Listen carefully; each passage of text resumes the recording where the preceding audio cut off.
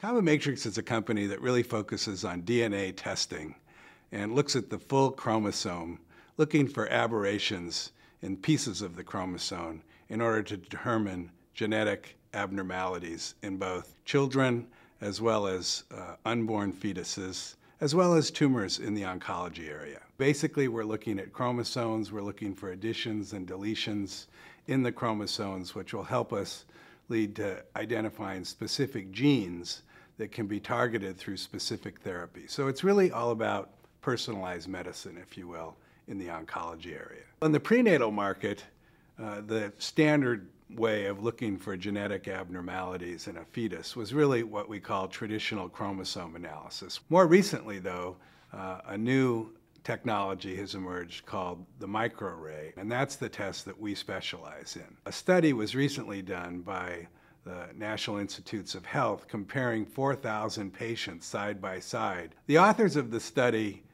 based on the results, are encouraging maternal fetal medicine specialists to move in the direction of microarrays. And last year, we've made significant progress in really commercializing CombiMatrix. The first area was in expanding our test menu.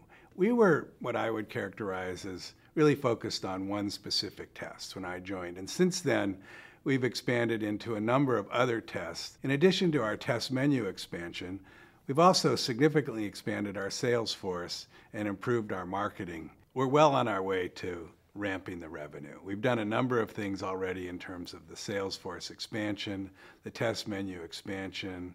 We've increased the productivity in the laboratory. We're measuring our performance in all areas of the company, improved our billing, improved our IT. I think we have the pieces in place. I have the experience to do this because I've done this in 3 other occasions in healthcare companies, turned companies around as well as done startups. And I think this is a perfect candidate to repeat that.